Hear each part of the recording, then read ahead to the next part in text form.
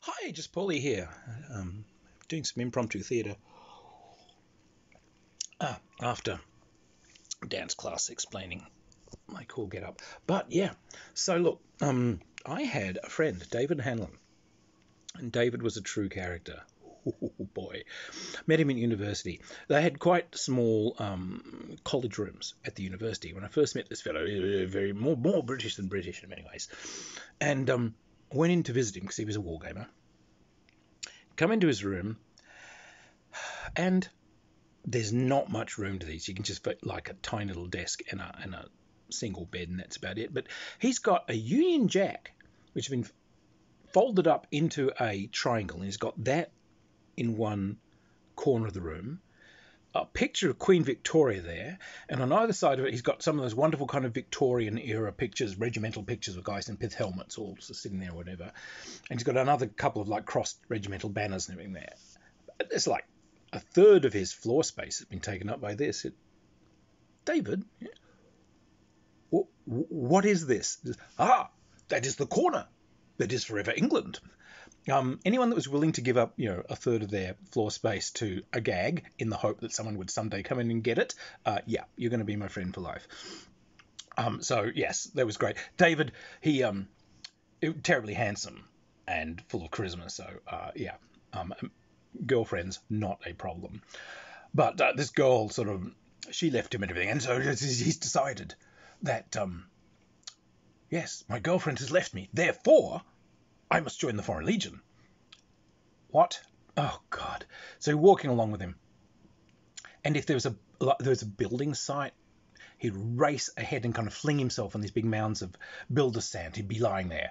And as you come up, he's lying there going, bleach, bleach, bleach, bleach, bleach, bleach, bleach. David, what are you doing? He says, I'm practicing bleaching my bones in a desert in Chad. He says, oh, why don't you get very tired? He says, no. After a year, you dry out and you can take it easier. Bleach. Bleach. We convinced him not to go and join the French Foreign Legion. He turned up at my place, and I had kittens at the time, so he's sort of sleeping in the front room, and you can just hear. For some reason, he's adopted a South African personality at the time. He's trying to go to bed, but he's trying to the kittens are running around playing with him and jumping on his head and everything. You can just hear this voice like, pussycat, I wish you to show me your passbook. All right, feline, I'm afraid that you are in an area that is not reserved for those of a feline race group. So I must ask you to leave, or I shall have to break your furry little legs. David, are you interrogating my kittens? No, not necessarily. But if there was like an alternate theatre down the road, and it would run, Rocky Horror Show and Blues Brothers and Worst Science Fiction Nights, Plane 9 from Outer Space, Robot Monster, these sorts of things. But you got in for free if you're in costume. So we're heading down to a Blues Brothers thing, and David, oh yeah, I'll come too. Said, yeah, okay. But none of us had much money or whatever. So, you get in for free if you're in costume, right? Right. And all he had was the one bag that was with him. So he dashes into the room and he comes out in full Nazi brown shirt uniform. Immaculate. Right down to like honor dagger and the whole thing. I said, David, yeah, why do you have a Nazi brown shirt uniform in your carry-on luggage from the plane? And it turns out, oh no, he was actually in the Sound of Music musical. He's playing, I am 16, you are 17, da da da da da da. He's that guy. So, okay, fair enough. But David vanished for a couple of years, and then he comes back. Turns out he's been doing one of those things where you wander Asia, teaching English to the locals. He'd been wandering around in a couple of countries, which he didn't enjoy. He'd finally gone to Thailand, which he did not like. He said it was real kind of Sodom and Gomorrah, and he hadn't enjoyed it at all. But he met these short, laughing guys in these bright-coloured clothing who made this absolutely appalling kind of rice beer, and they just were handing it to him and having a good time. And they said, you don't want to teach English. Come and teach English with us. We really need English teachers. come with us, you'll love it. It's up in the mountains. So, all right, sounds like an adventure. And, he was a loony, so off he went. And they were traveling by elephant. He found out what elephants are for. He says, we went maybe a couple of 100 miles on elephant, but this was a teak forest. Normally, when a tree falls over in a forest, it eventually rots down. He says, no, teak trees just go and sort of stay there. And if you were a human being wandering through these things, you'd have to constantly climb over all this sort of timber. So the elephants just stepped over it, so they cruised. He says, he finally figured out, that's what elephants evolved for. Fantastic. Up they go into these villages where he was just welcomed with joy, and they were bringing in all these students from all kinds of places. He had a huge class that he's teaching, and people just so thankful. He said, these guys are wandering around, these brightly clothed guys. He says, everyone has over their back an AK-47. And everyone's carrying in their arms, usually, a long musket, kind of a Jezzail-looking thing. And he said they would just take shots at local wildlife with this. They're hunters. And so they're firing with, they're making their own black powder in their own shot, and they're making their own muskets. Oh, okay. So the AK-47s, bullets are obviously hard to come by, but they're carrying them. Yeah, it finally twigged. He's in Burma, Myanmar. These are the anti-government resistance. So at that stage, and indeed now, Myanmar, they were very much like the Pol Pot regime in Cambodia. They were anti-Western, and so they were like killing anyone that had, they was killing school teachers and doctors and all these sorts of things.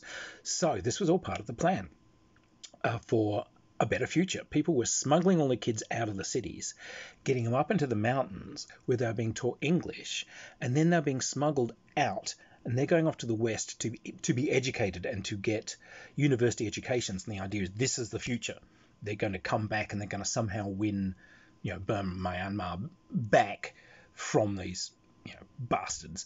And actually, so there's hope for the future. So David was chuffed. He was actually kind of a part of this rather noble chain. And what they were doing to pay for it actually was, it turns out that this region is actually the only place on Earth where red rubies are found.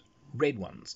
The normal rubies are actually slightly brown, Indian and Thai rubies. But so they were smuggling rubies out to pay for it.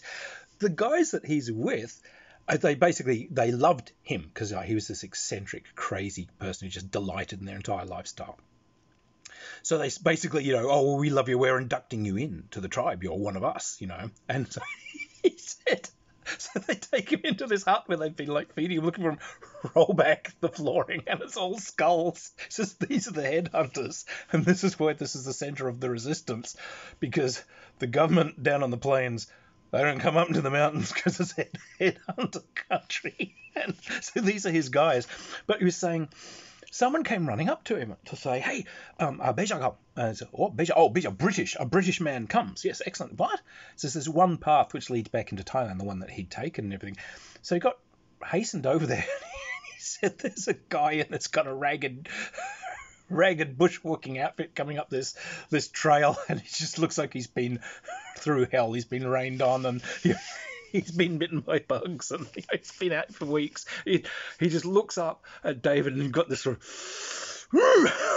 look of hatred in his eyes, put on a spurt and just made the last few hundred yards up the mountain, and just came up to David. Is your name David Hanlon? Oh, yes, it is. Right. And the guy pulls out this registered letter, says, sign here, and signs it. And without waiting for a reply, or a cup of tea or a sandwich, the guy just turns around and walks back down the trail into the wilderness. David, he opens this letter. It's a final demand from La Trobe University for repayment of his student loan. So he said, here I am in the mountains, surrounded by my trusty headhunter companions, locked in my battle against the heavily beweaponed communist government. It's like, come and get me, coppers. He turned up later, which is where I heard all this. He found me, he appeared, told me all his interesting troubles, and yes, it got a bit dodgy, I'm afraid, because he starts asking questions about, so you're ex-army, you helped out in military museums and you helped out tank collectors and everything. Yes, I am actually a huge tank enthusiast. I fell in love with tanks as a little kid and loved them. They were a connection with my grandfather, who didn't really make it out of El Alamein and everything, but it was like so it was a real thing with me. But so yes, I have actually driven and crewed an awful lot of antique tanks. I've driven World War II ones and I've driven World War One ones. But so would you know how to drive a Centurion tank? Oh, Centurions! I love Centurions. Actually, I love Centurion tanks. It's a great vehicle. It's a real antique now. But if it's good enough for the Israeli army, it's good enough for me. And yes, oh yeah, no, I can drive those. Why? Well, I just happen to know. So if you needed to, you could probably teach people how to drive and possibly operate the guns and everything on a Centurion. And it's like, yeah, okay, David.